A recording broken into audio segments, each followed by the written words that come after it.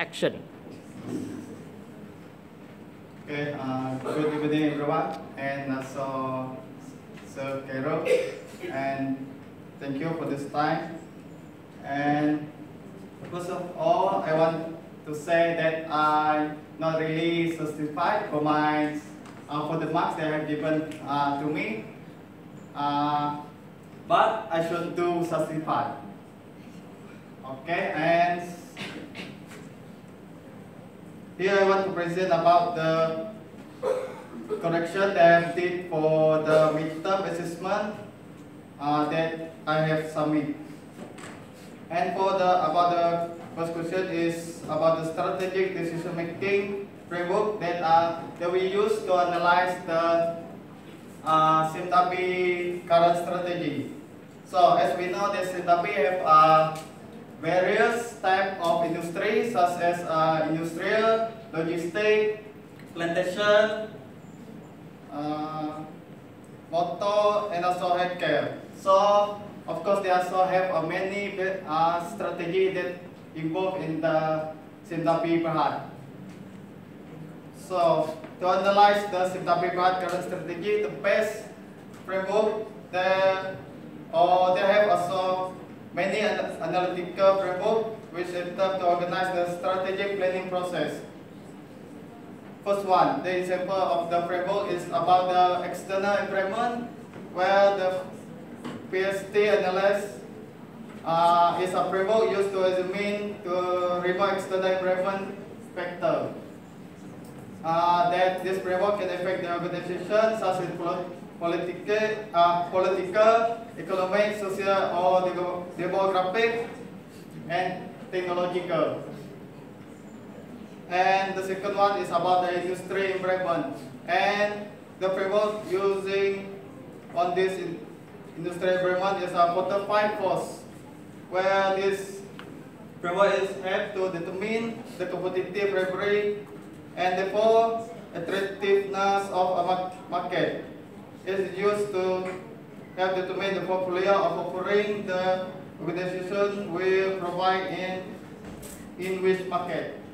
So as we know, they have 5 elements for quarter 5, which are threat of new entry, beginning power of customer, threat of substitutes, beginning power of supplier, and also rivalry among existing competitors. So the third one is the relationship of internal and external environment. So this is about a SWOT analysis, where it's most basic and widely used framework, which is the main both internal element of the organization, such as strengths and weaknesses, and external element is about the opportunity and threat. So fourth one is about the BCG metric. BCG is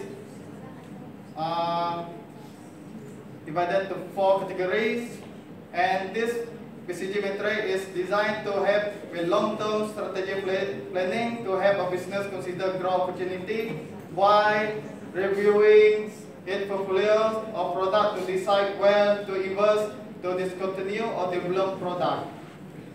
So here I want to explain about the dogs, where this is a product with a low growth or market share, and question mark is about the product in high growth market with low market share. And then the star is product in high growth market with high market share, and cash cow is product in low market with high market share. So as what we have discussed in the class, and the sum group as present for the past previous week. So they have said that industry that involved for the cash cow is the industry of plantation, and is logistic, industrial, and motor vehicle. This because of their making too much revenue. And for star is for the Sime Darby plantation industry. It's because the plantation industry is they have making a profit, but it's not too deep, but have a potential to increase their profit. And the question mark is healthcare, where healthcare industry is not where in Malaysia, or is more acknowledged by the overseas. And now I want to present about the question 2, second question, where to analyze whether or not a particular SBU for a conglomerate has competitive advantage. So, SBU is a division or team of a company that is responsible for its own strategy and bottom line. In some cases, they are run as a completely spread business. And it may primarily a marketing team that share administrative and operational function. So, as what we have known that Sime Darby as an industry market performer are aware of the market opportunity. This can be seen by the core competency of Sime Darby industry, where they are the world's largest caterpillar dealer, where it have more than 110 branches in 15 countries. And also, Sime Darby also have a wide range of diversified business under its allied solution operation, which distribute premium brands for various industry and sectors across its country of operation. So that's for second question, and this last question is question 3. So it's about the Janie article on sustained competitive advantage. So Janie has stated that sustained competitive advantage cannot be created simply by evaluating environment opportunity and trade, and then conducting business only in high opportunity, low trade environment, and then creating sustained competitive advantage depend on the unique resources and capabilities that a firm brings to competition in its environment. Our firm resources and capabilities include all the financial, physical, human, and organization. Financial resources include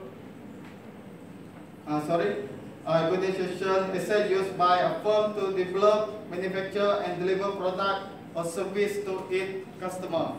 So, to discover the resources and capabilities, as what we have known that any manager must look inside their firm for valuable, rareness, and costly to imitate resources, and exploit these resources through their organization.